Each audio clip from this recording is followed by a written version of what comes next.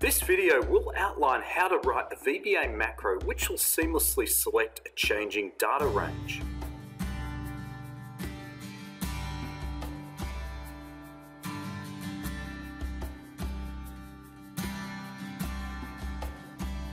Firstly, open up Visual Basic Editor and insert a module to compose the macro.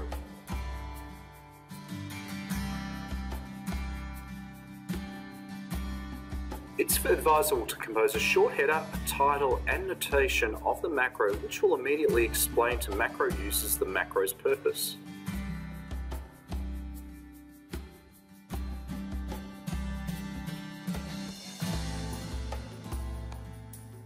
Remember, any notation in green in Visual Basic Editor like this will not be part of the code.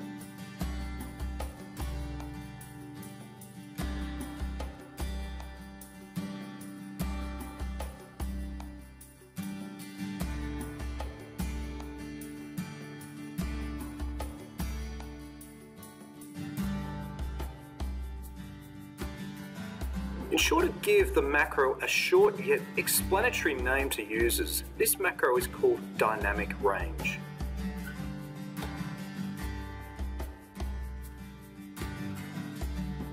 Before we write the code, it is recommended to enhance the speed and efficiency of the macro by disabling the following 3 Excel object applications.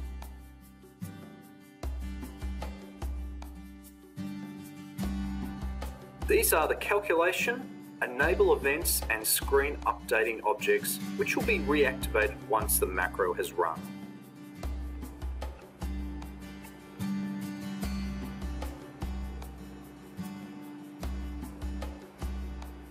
It is a great habit to notate each area of the code in a macro.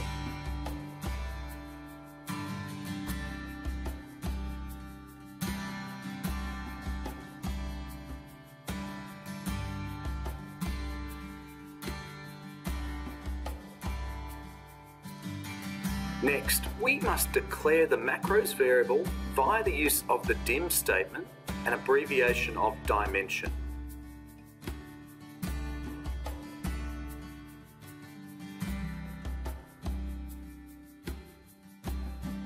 Try to use short yet self-explanatory variable names.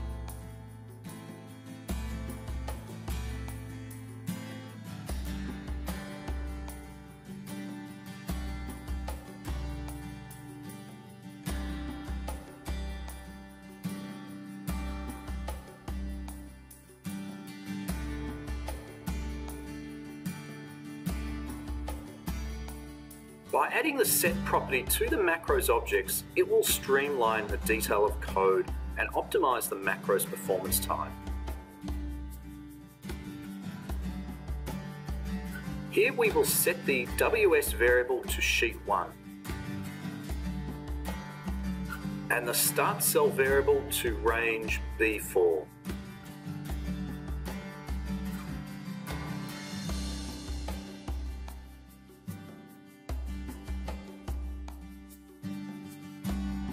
Locating the last row and column of the data range in a dynamic way will determine the macro's overall value.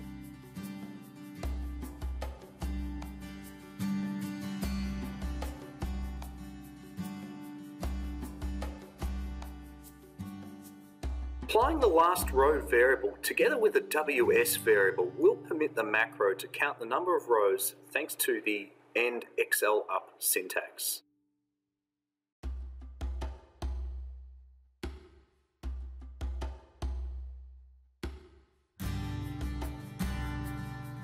End means the macro finds the last cell in that range and Excel up goes up the column until it finds the first non-blank cell.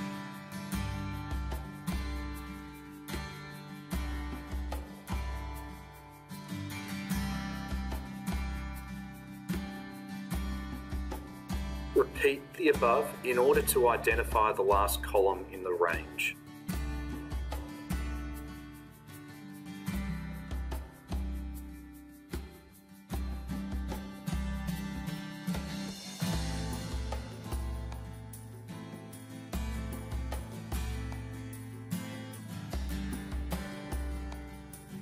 The macro is now able to dynamically locate the last row and column of data based on the startCell variable, followed by the lastRow and lastCol variables.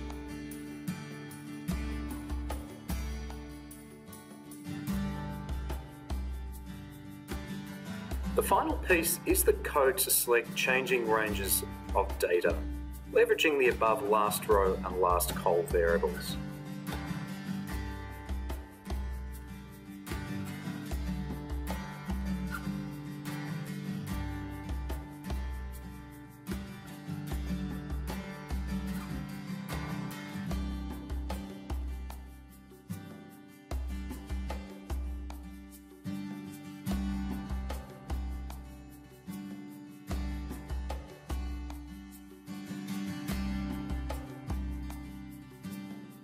The macro is now complete, and therefore the earlier disabled Excel features of calculation, enable events, and screen updating can be re-enabled.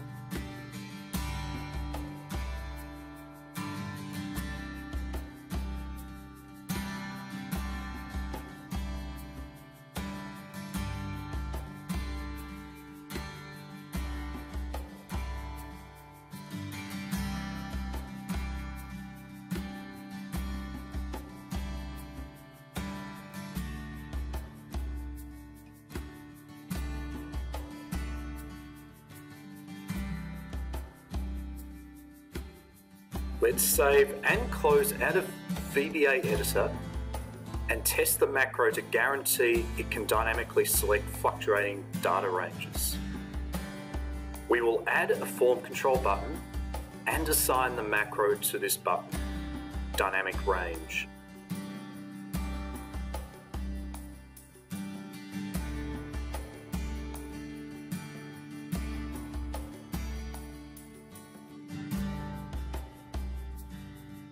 As we can see, the macro is selecting the data array.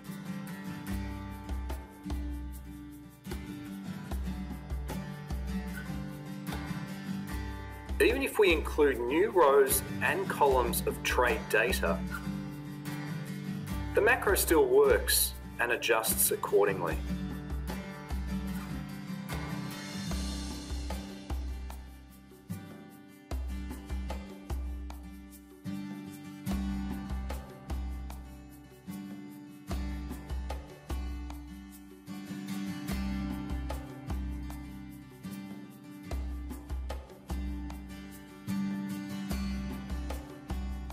Finally, we'll clear the data from the array and observe the macros for value.